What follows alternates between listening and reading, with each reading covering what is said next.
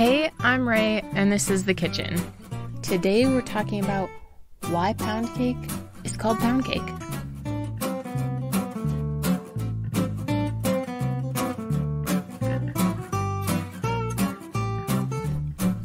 So, getting into pound cake.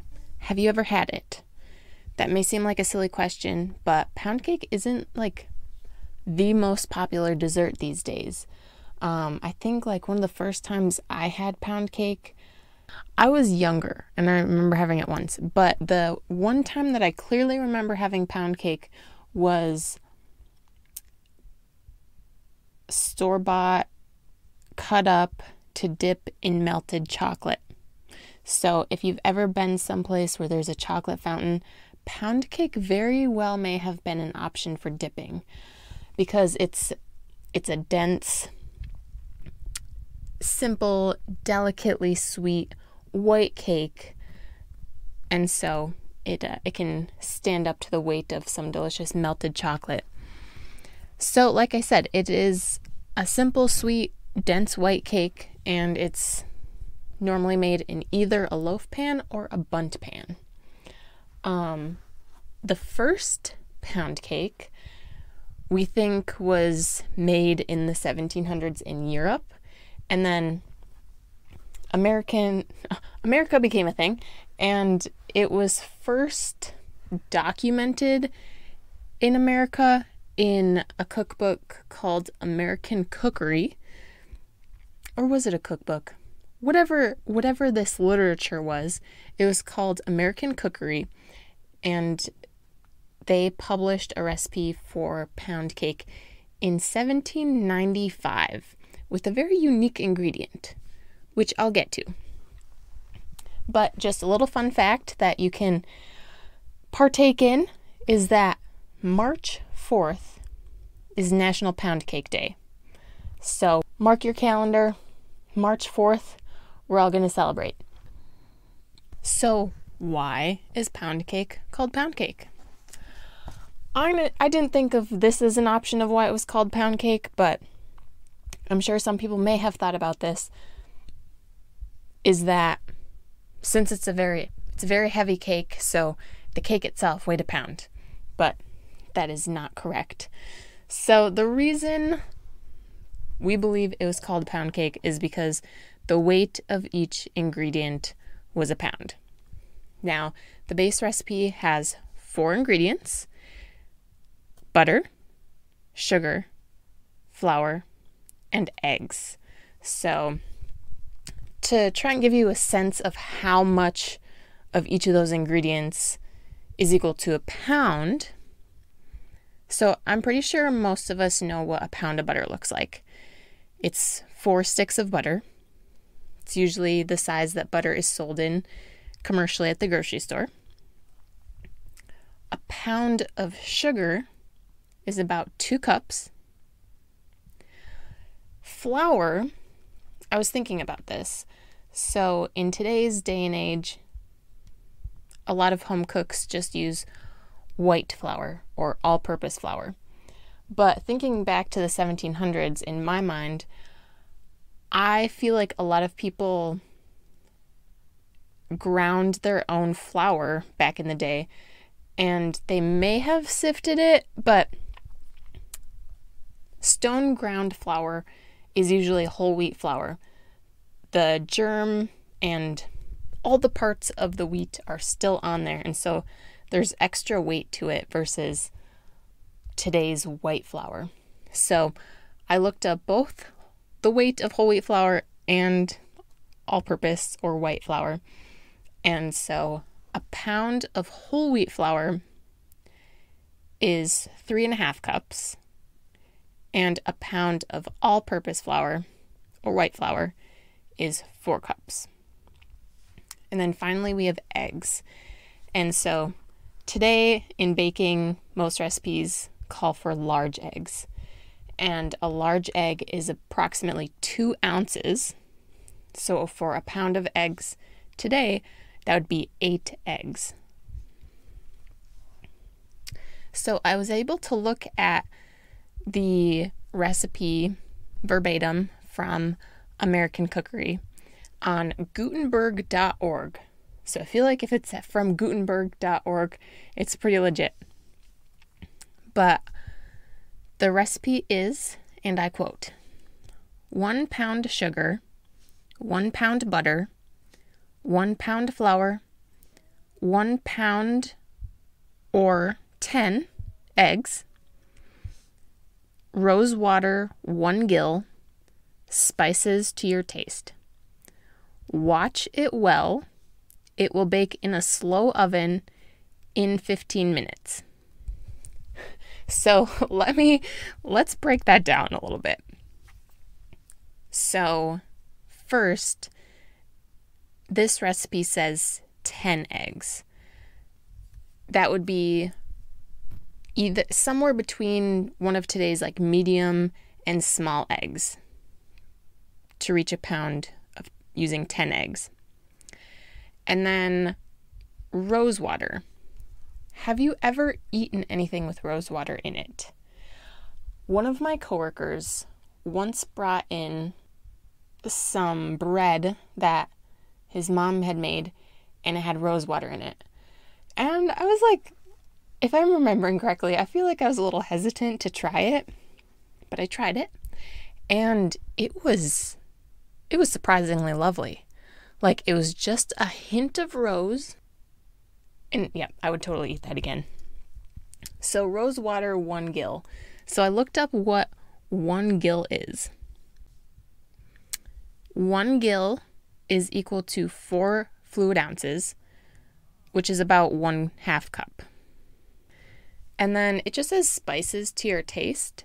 So in my mind, I'm thinking of warm spices like cinnamon, nutmeg, ginger, cloves, allspice, cardamom, mace. I've never cooked with mace. Have you guys ever cooked with mace? Let me know.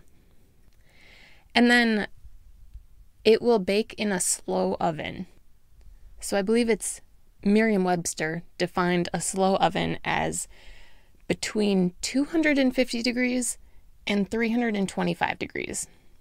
For all my bakers and all of you who cook out there, 75 degrees is a big range. Now, I know that we're in the 1700s, like, we don't have the digital screens on our ovens back then with the sensor inside the oven that can heat it up to the exact temperature we need it. So that range makes sense. And then only 15 minutes. Now, if you were to try and cook a loaf of pound cake in either a loaf pan or a bun pan today in an oven at 250 degrees or between 250 and 325 for only 15 minutes, you would have a very unbaked pound cake. So in my mind, I'm thinking, okay, a pound of each of the ingredients. Either they split it up into multiple smaller pans, option 1, or they had a really big pan and it was a really shallow cake, option 2. So if you think about it, if you make like a sheet cake, I've never made a sheet cake, like an entire sheet cake. Let me know, my bakers out there, how long does a normal sheet cake bake? So if that's the case, maybe 15 minutes makes sense. But again, the option for having multiple different pans, they just didn't specify it in the recipe. So I have questions. So that was how pound cake was made. How is pound cake made today? Well, I have only ever made pound cake once, and it turned out delicious.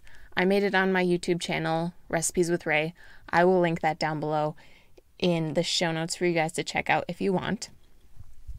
So, jumping back for a moment, the timeline between the first recorded pound cake in America and today when I'm making pound cake.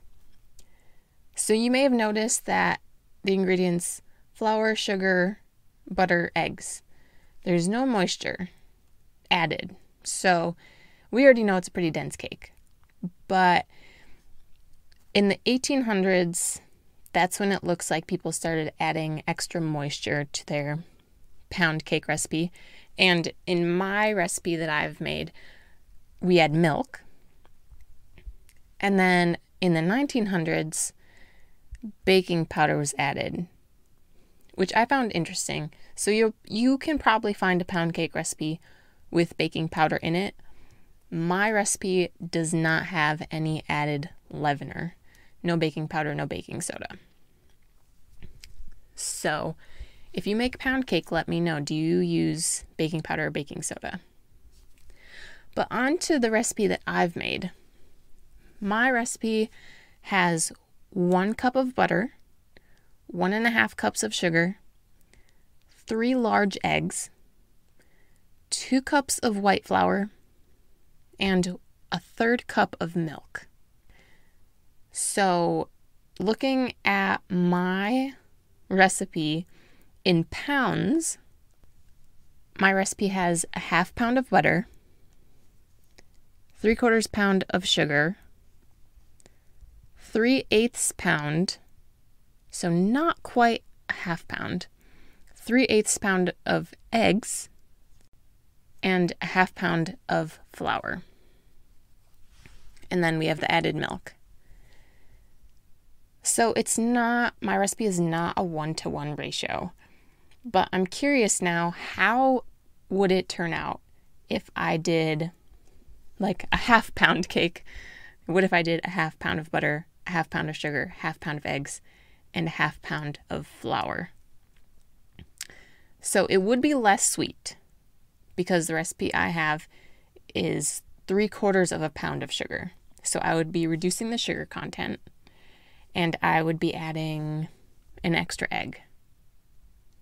I'm curious. I really might have to just try that out and see how it goes.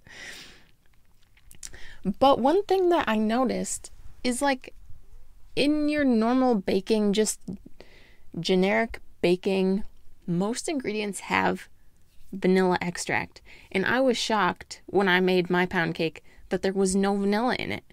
And I remember baking it and thinking, oh no, I forgot to add the vanilla. And so I went to see how much I needed, and it wasn't in the recipe. So I was like, okay, well, I don't know how this is going to turn out, but it was delicious.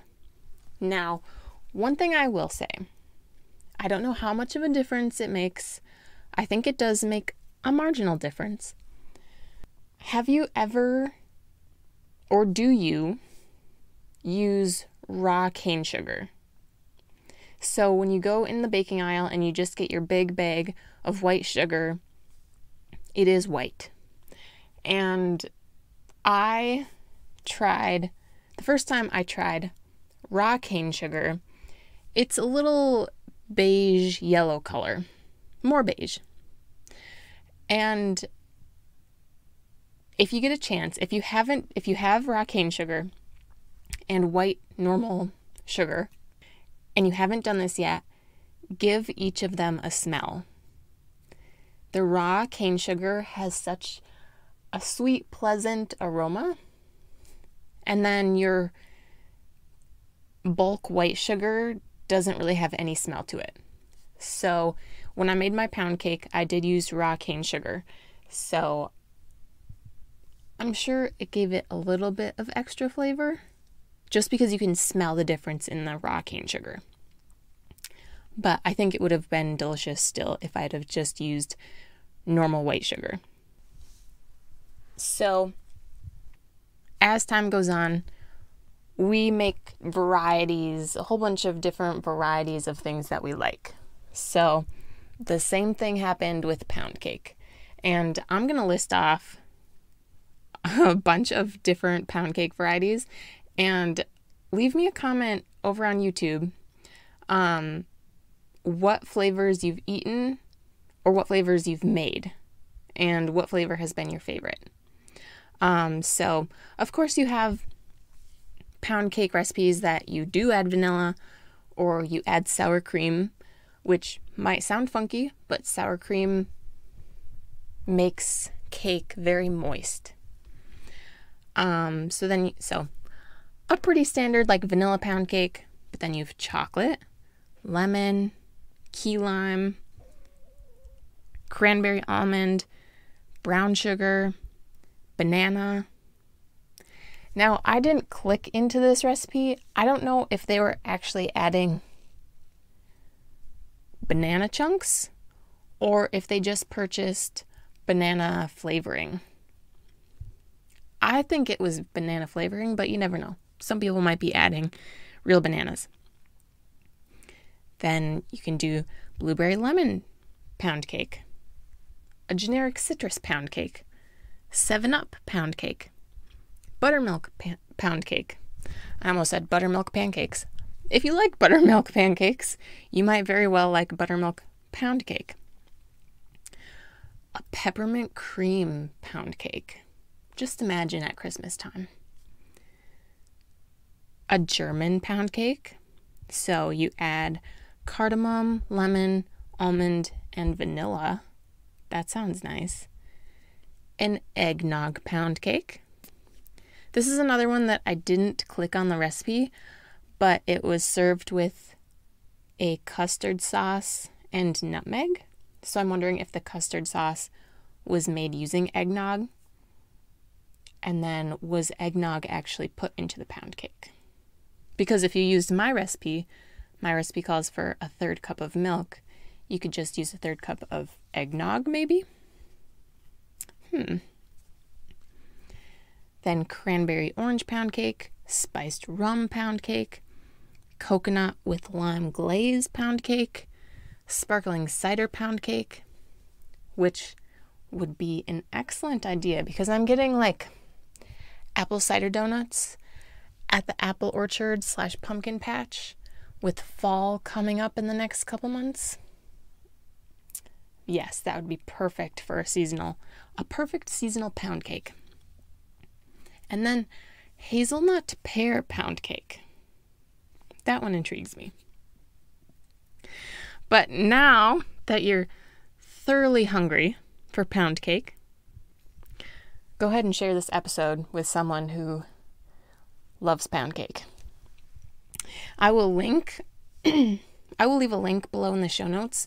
The ideas that I listed above came from Taste of Home, and they had the links to all the different recipes, so I will leave the link to Taste of Home down below in the show notes.